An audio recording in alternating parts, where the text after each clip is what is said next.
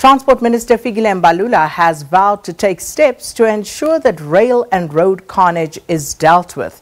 He was speaking in Pretoria, where he released a preliminary report into Saturday's train crash in Mamelodi. It shows that a tramping machine's brakes had failed and that it had rolled back. Now, 57 people were injured and 14 critically so. Mbalula says there must be consequences should it be found that there was negligence. And if this means of transport is going to be a moving coffin, then it means the state has got blood in its hands.